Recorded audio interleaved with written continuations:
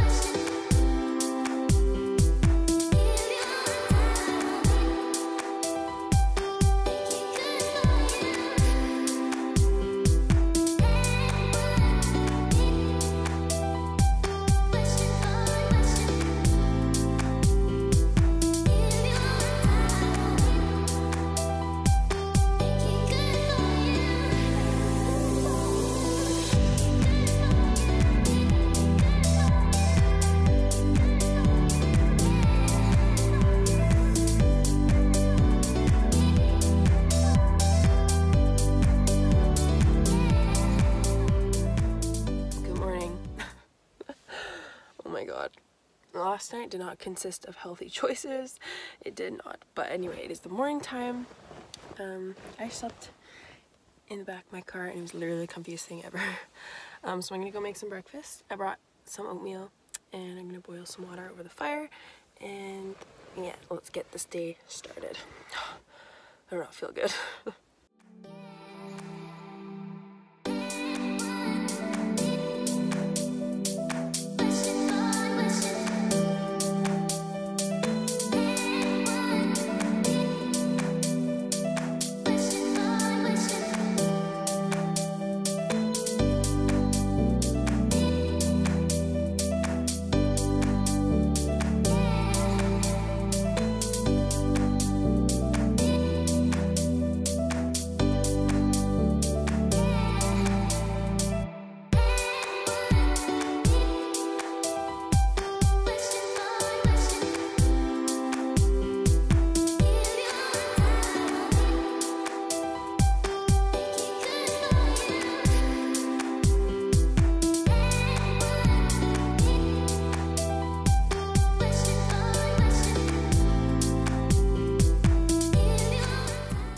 Everyone's way the frick up there. Here I am, the only bodybuilder hiking, and I'm the last one up the mountain. It's just great. Oh god.